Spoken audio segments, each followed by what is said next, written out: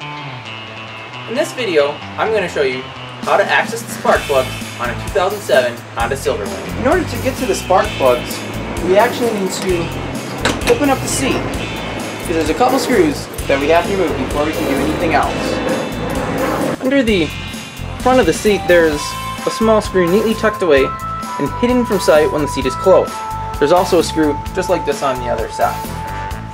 Grab my screwdriver here, and we gotta pull that screw out before we can access the spark plugs.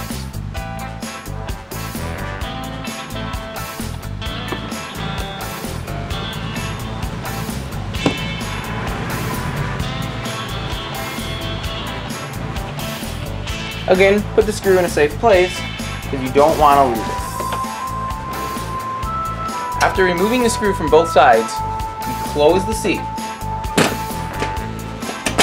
It's not important to necessarily latch it, but it is important to make sure you grab any tools that you may have been storing under the seat out before you get to this point. The cover is removed by pulling it towards the back wheel, then lifting up in the front and kind of wiggling it out.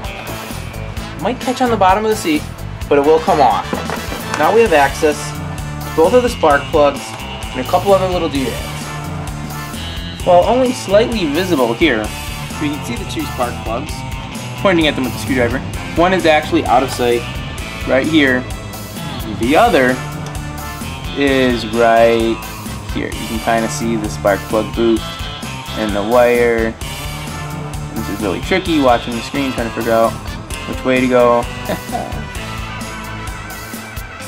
Very bad at this. But there's a second spark plug boot. It is a 2-cylinder, so it does have 2 spark plugs. Both spark plugs should probably be changed at the same time if you're changing one or changing brands. You can see here just how long the spark plug boot is. I'd estimate about 4, maybe 5 inches.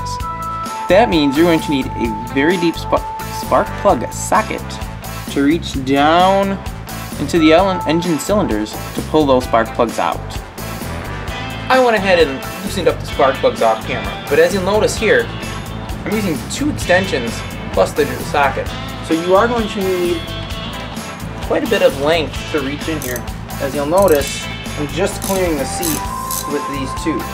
Now, once you have loosened the spark plug up, you can pretty much just thread it right out by hand without needing to keep the socket on. Spark plug should come out right in the rubber socket.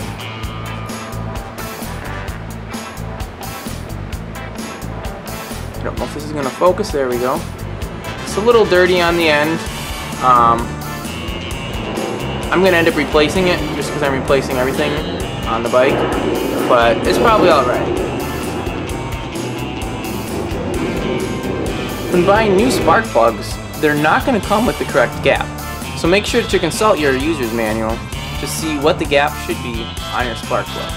In this case, we're looking at 0.031 to 0.035, or they give you it in metric as well.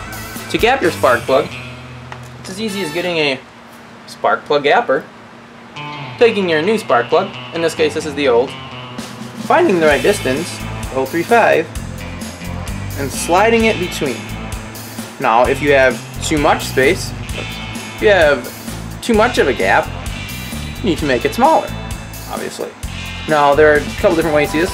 On the spark plug gapping tool, there's usually these little teeth kind of things which you can put into the spark plug. And you can kind of pry it open if it's a little small. If it's a little too big, sometimes just tapping this end lightly, very lightly, word of caution, you don't want to smash it because you could break it, but tapping it lightly on a solid surface will bend it a little smaller. And then you check it again against the size and keep repeating that process until you get it to fit. In this case, these are the old spark plugs, and they are gapped correctly. Different spark plugs claim to give different performance, so be sure and do your homework before you go out and buy any spark plugs. Replacing the spark plugs is basically just the inverse of taking the spark plugs out. Looking in the manual though, it does say if you're reinstalling the old spark plug, turn until it's tight, and then an 1/8 turn after it seats. If you're installing a new plug, tighten it twice to prevent loosening. First, you tighten the plug. For NGK brand, 1/2 turn after it seats. For Denso brand, 1 turn after it seats. Then you loosen the plug, then you retighten it, and once it's snug, an 1/8 turn again. So again, make sure you read your manual, just to make sure you don't wreck your engine or blow something up, because you don't want to ruin your scooter. In the manual, it says to hand thread the spark plugs to avoid cross threading. I found this kind of amusing.